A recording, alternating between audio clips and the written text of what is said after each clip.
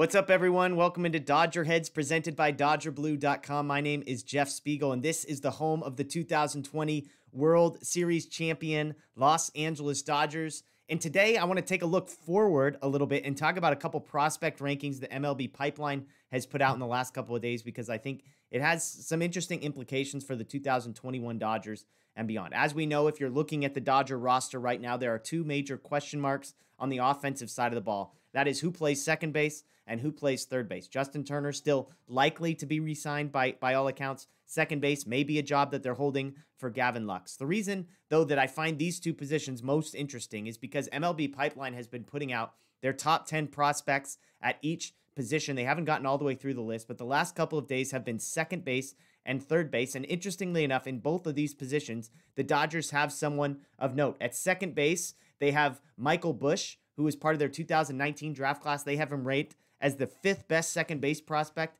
in all of baseball. And then over at third base, they've got Kody Hoese, who is rated the number 8 third base prospect in all of baseball. Now, the thing is, neither of these guys are expected to contribute in 2021. Both of them have an ETA of 2022, according to MLB Pipeline. Both of them first-round picks in the 2019 draft. So what does this have to do with anything this year, right? Might be the question. The answer is, this might explain why the Dodgers and Justin Turner have not yet agreed to a deal. I think the Dodgers, by all accounts, have been holding strong at a 2-year deal. Potentially, we've mentioned maybe you throw in a third-year team option, but not wanting to go beyond that. And the reason is because the Dodgers do have some quality players coming up through the ranks, and they're not going to want to sign a guy like Justin Turner to a long-term deal that then blocks Kody Hoese or even Michael Busch from having a chance to play somewhere. So again, neither of these guys are somebody who are going to play in 2021, but I believe they will have an impact in the sense that it seems like the Dodgers are planning ahead.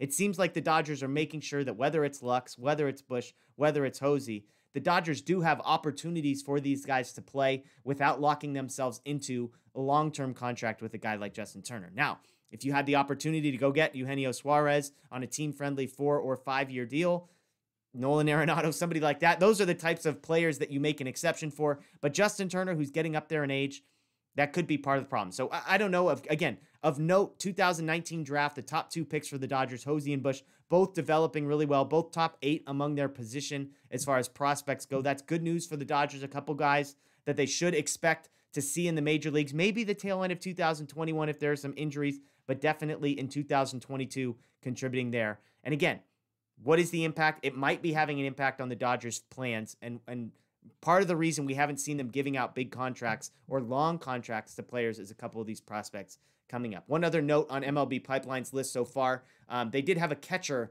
make the list as well. Kody Hoese is one of the top 10 catchers. He comes in as the number 5 catcher, and he's a guy we already saw make his debut last year, so if not for Will Smith, he would probably be in the mix this year, but his ETA is listed as 2021. So a bright future. The Dodger system is not as deep as it used to be. It maybe doesn't have one of those top 5 to 10 guys now that Gavin Lux, Dustin May, etc. have graduated, but Hoese, Busch, Ruiz, Josiah Gray, there are some young, exciting names to come from there. So let us know what you think below. I mean, should the Dodgers be protecting some room for Kody Hoese and Michael Busch, or should they go all in on 2021 and worry about the future later? Let us know below in the comments. As always, please subscribe. Please ring the notification bell. We're hoping for some breaking news this week if we're a Dodger fan, whether it's a Turner signing or a trade or something. So make sure you're subscribed and got the notifications on here so you get that as soon as it comes. Again, we appreciate you watching. As always, my name is Jeff Spiegel, and this has been Dodger Heads. As always, Vince Scully, take us home. The best team holding a trophy high in the air. The Los Angeles Dodgers, champions of the baseball world.